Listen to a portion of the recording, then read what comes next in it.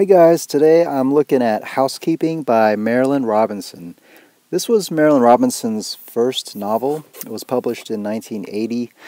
I tried reading Gilead when that book was published. That was her second book back in the early 2000s, but I got bored with it, wasn't able to finish it, and it's kind of rare for me not to finish a book. I finish like 90% of the books that I start, but anyways, I decided to go back and take a look at Housekeeping, because this book has just been on my to-read list forever. So I started reading it, getting into it. There's just a lot of family history in the first several pages of this book. You can tell we're dealing with three generations of a family called Fosters, mostly women. First generation, there's the patriarch, who actually doesn't exist in this novel. He had died earlier from a tragic train accident. The train had derailed off a bridge into a lake. And then there's his wife Sylvia, who raises up the next generation. And from there, significantly, there's Helen, who I'd say is one of the most powerful characters in the book, even though she also does not exist in the timeline of this book, and Sylvie. It's kind of as a result of the father's death. The character Helen had left town, come back, and then she had died as well from an apparent suicide into the same lake that her father had gone into. And then there's Sylvie, one of the main characters of this book. She left town, and then she led the life of a drifter. She's just very dispossessed. But then she comes back at the start of the book around age 35. Then there's the third generation, which concerns the children of Helen, Ruth and Lucille. Now, Ruth is the narrator of this book, and this book is told in the first person.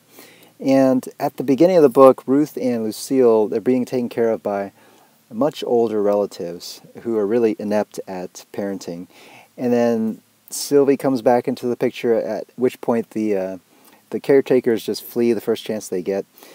This book's kind of interesting because, major changes in this family's dynamics just can take place so quickly, just in a couple lines. So the first few pages of the book, it takes a while for us to get situated. Then the main narrative drive really starts to take place when Sylvie comes back to town and sets up housekeeping. Now, these remaining descendants, the more time they spend with each other, you start to see affinities develop between Sylvie and Ruth especially, because I think Sylvie looks upon Ruth sort of as a younger version of her dead sister Helen, and Ruth looks up to Sylvie also as a version of Helen, and sort of like as a surrogate mother. Lucille, on the other hand, is sort of off on her own. She's got this ability to cope with the inherited loss and tragedy of this family, the direct tragedy of the loss of her mother. And she also has a picture of how she needs to grow up and become the image of a certain type of woman in her mind. Now, this book takes place in a small town called Fingerbone, which is somewhere in the northwest. I want to say Idaho. It's a place where no one wants to be, it seems. There's just a lot of mention of this bridge that connects the rest of the world to the town, and how it's always there as a possible exit. A lot of these characters think about or actually end up fleeing the town. It's cold, inhospitable. There's lots of descriptions of snow and rain, and the lake, water, death, freezing lake, deep woods, vacant houses with wandering mysterious townfolk and orphans.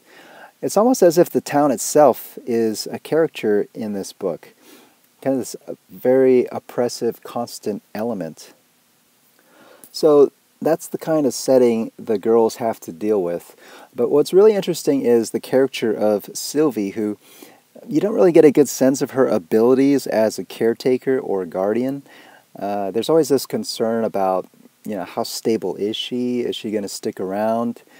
She seems to have no awareness of time, and a lot of her own experiences just have taken place on boxcars, which she's jumped, and different characters she's met along the way and their stories, whether it's true or not.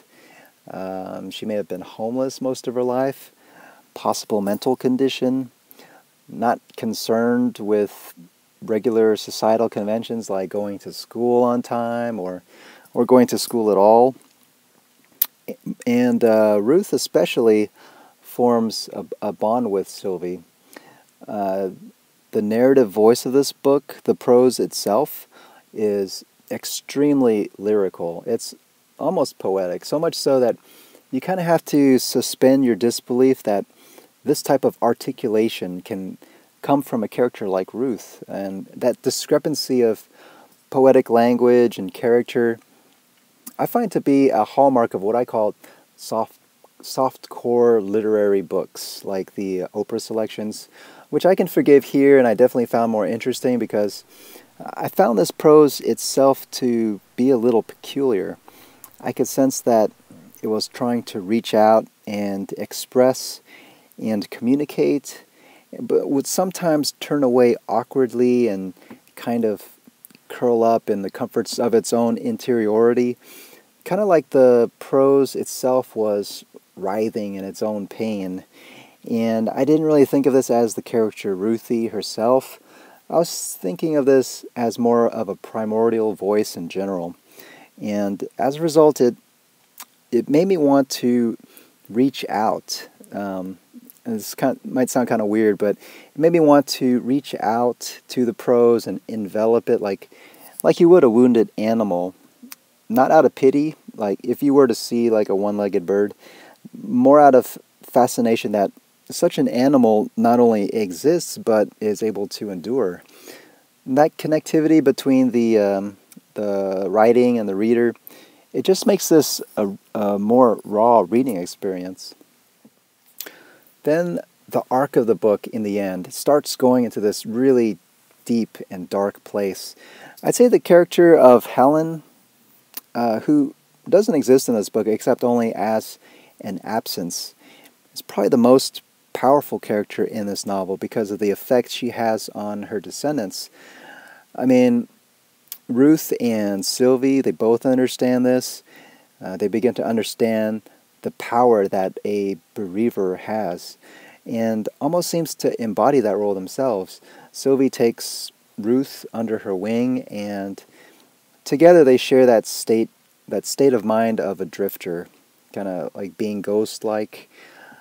It's kind of a way for them to commune with the dead, but at the same time exert their power over the living. And in this case, the living is really only one other person, and that's Ruth's sister, Lucille. It's almost as if Marilynne Robinson's posing the question, which side is it better to be on, the bereaver or the bereaved? And I think if you were, any kind of human, you'd find yourself in one of those two roles eventually, and knowing that you really need to have both the presence and the absence to fully understand another person.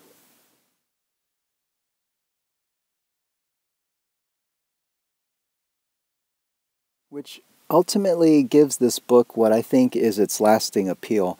I think it'll always have a certain timelessness, because if it hasn't happened already, it's inevitable. We'll all come across that reality of loss of a loved one, even if that loved one is still living. The burdens of memory, personal growth that comes up out of that. I can see this book being not only nourishing and enlarging the empathy quotient in people, but it can also serve as one of those companions that can help people through their hard times. Help them cope and feel less alone. Maybe even in their deepest depressions, still stay alive. There are a couple books out there like this that can actually save people's lives. I know that sounds kind of corny, and that's something I can appreciate about this book. I don't know if I'm going to go and read the rest of what Marilynne Robinson's published since, but this book was impressive for how deep it went, and I definitely recommend it for people who are hungry and in need of this kind of food.